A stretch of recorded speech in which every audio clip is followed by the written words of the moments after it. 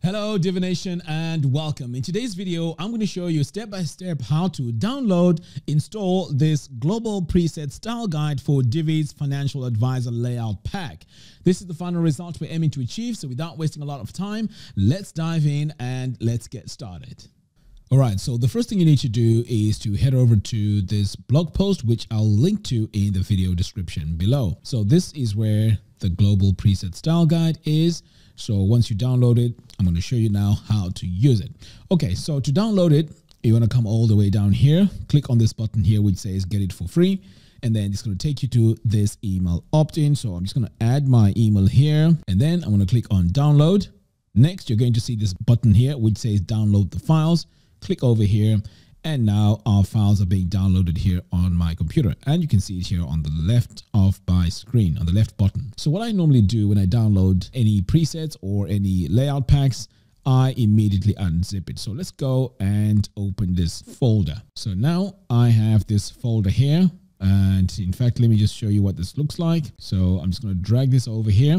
Right, so this is what I've just downloaded. So what you want to do is to double click this to open it.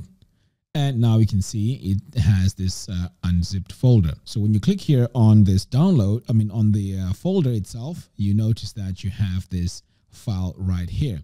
So this is the file that we're going to need moving forward. So I'm just going to pull this over here to the side, and then we're going to now go on to our website. All right, so just making sure that I select the right tab here. Okay, so this is my website right here. So next I just need to log in. So make sure you're logged into the admin dashboard. Okay, so I'm going to log in here using my username and password. All right, so now it's time to install our preset. So what you want to do is to scroll all the way down here, hover over Divi, and then click on a Divi library. Right, so now that the Divi library is open, next you want to click on import and export.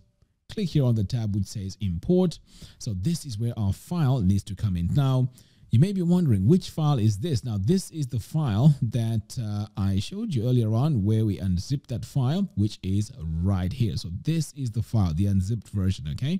So that's what we need to add over here. So I'm just going to drag it like that. Okay, the next part, which is very important, is to click here where it says import presets. So now that I've clicked this, it's going to import all our presets. Next, I'm going to click here, and now it's importing all my presets. Okay, so now our presets have been installed. That is great. The next step now is to just create a brand new page, because we want to see where all these presets are.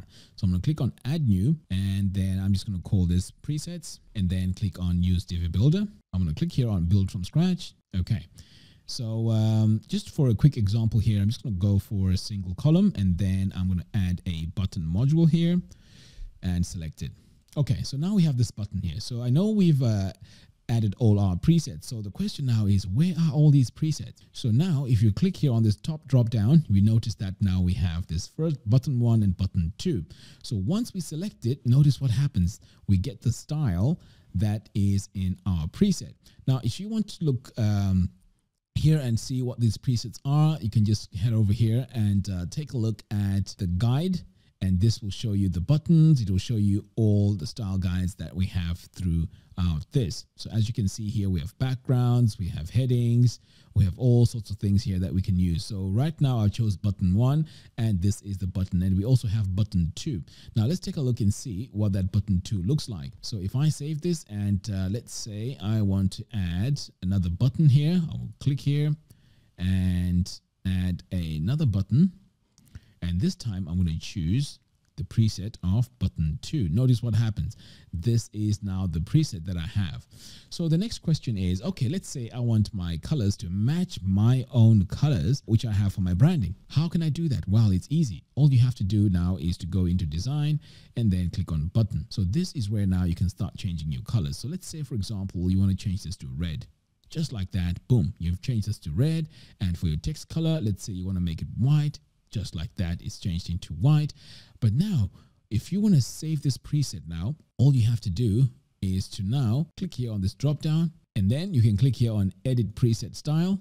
So now we are in the edit mode. So once you've edited it and you're happy with it, you can save and give it a name. So now I can just come over here. Let's just make a quick change here, back and forth like that. So now I can just come over here, save it, and then now it's asking me, are you sure you've made changes to the button module preset settings, blah, blah, blah. So if you want to save it, this is where now you can save it. But for now, I'm just going to leave it as it is. So the next step now is to just look for a template for our financial advisor layout pack. So I'm just going to come over here now and search for it and see what comes up. So as you can see here, we have the financial advisor here. So for this example, I'm going to install the About Us and then click on Use this layout. So what is going to happen now is it's going to install all the elements of that page design. So if you're going to be using this page as your main design, what you need to do is to be able to go in and also change your headings, your buttons, or any other style that you want to add on your page. So this is where now the style guide actually helps you a lot, because you can go in now and start using all those elements which will match perfectly with what we have here. Now, just to show you quickly, let's say I wanted to add a button here. I can just click here and select button and select it. So here now I can click on this drop down and then choose my buttons, and these will perfectly match everything that's on my side here, because the colors that I used in this layout pack are the exact same colors that we have in our style guide. All right, so pretty much this is how you use it. I'm just going to save this now. And also I forgot to mention that if you want to change your color palette, you're also able to change your color palette. And then all you have to do is to go through this page and just change all these instances. Like for example, this button background color, you can change it to your color from your color palette, and the same applies here with the fonts and everything. So there you have it. Thank you all for watching. If you like this video, please give me a thumbs up and do follow us on our social media platforms. By doing so, you'll be notified every time we release new tutorials. Until next time, thanks for watching, and I'll see you in the next video. Take care.